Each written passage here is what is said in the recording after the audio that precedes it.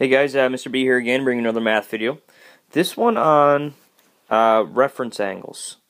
So, one of the most important things to sort of get your head wrapped around when you're starting to solve trigonometric equations and you're starting, some introductory trig, is trying to figure out what the reference angle is.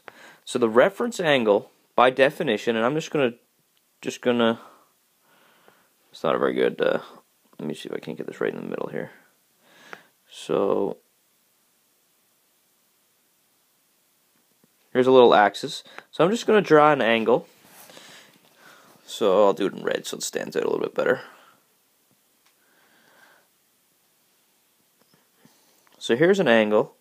Let's call it, let's call it 150 degrees. So the reference angle is the angle that's made between the terminal arm. So this guy right here is called the terminal arm.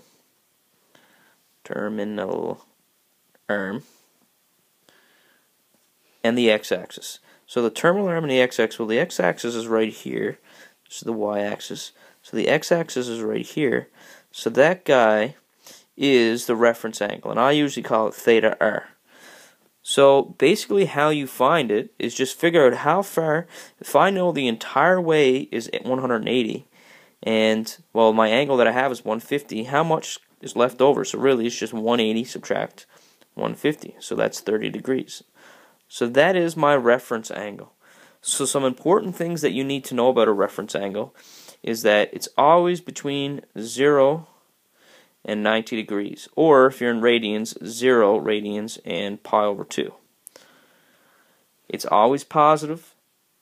It's always between 0 and 90. So if you get a reference angle that's not between there, then you really need to think about, is it between the x-axis and the terminal arm? So let me just draw another guy and give you another example.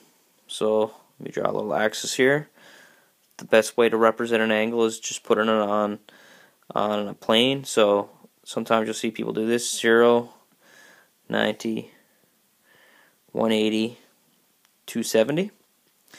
And I'm going to draw one in the third quadrant. So the quadrant numbers are, of course, this is 1, 2, 3, and 4. So here's my initial arm. Here's my terminal arm. So I'm going to call this guy 260 degrees. So if you look at what my theta r is, or my reference angle, so remember it's always between the x-axis, so this is the x-axis here, and the terminal arm, so it's this angle here. So a lot of people will make the mistake in doing it between the y-axis, so this little guy right here. But you don't want to do that. You want to make sure you remember it's between the x-axis and the terminal arm. So if you look here, I'm at 180 already, and my angle's all the way to 260. So really all I have to do is go 260, subtract 180, which we know is going to be 80 degrees. So that fits my criteria. It's positive, it's between 0 degrees and 90 degrees. So it's really important that you keep that in mind. Now, the reason why I really like the idea of the reference angle is because it allows us to get rid of the unit circle, in my opinion. I mean, you could use it with injunction with the unit circle, but knowing how to calculate a reference angle is so important.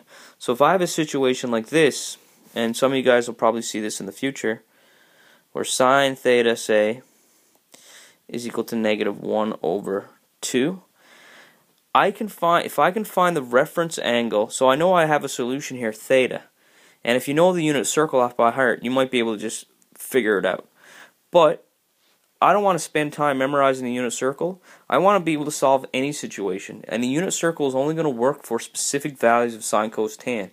So it's very limited in that. So if I know how to work with the reference angle and how to find it, then I can use it for other things. So the way we do that is theta r equal to sine -1 of whatever you have here, except you take the positive of it. The reason why it's positive here, always plus, is because your reference angle is between 0 degrees and 90 degrees. If you put a negative in here, you're not guaranteed to get an angle between 0 and 90, and that's what you want. Angle between 0 and 90. So if I can do this, I don't need to even remember my what sine of 1/2 is equal to, because I can just throw it right in my calculator and it's going to spit it back at me. So I know that sine of 1/2 is 30 degrees.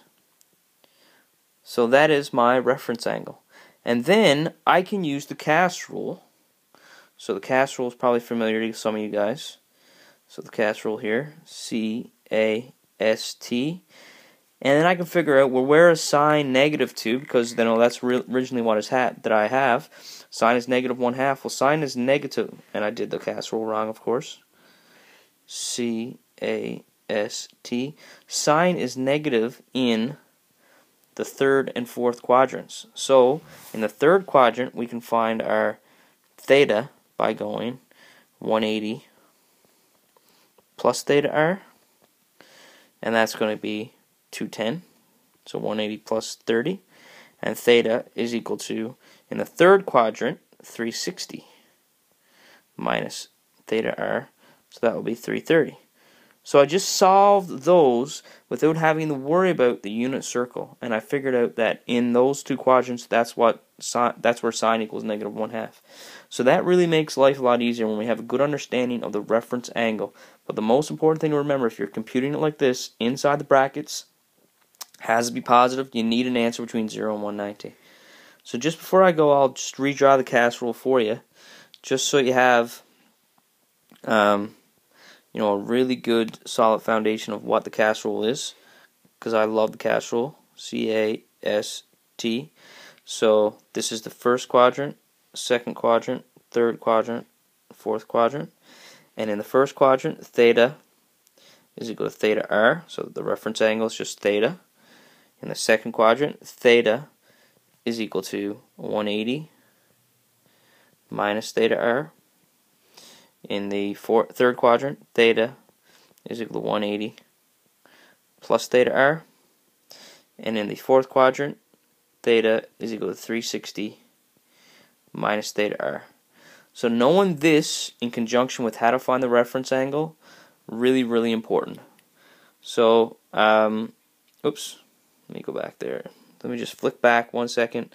So here's my original reference angle. So all you need to remember, your reference angle is the angle between the terminal arm and the x-axis. It's always between 0 and 90 degrees.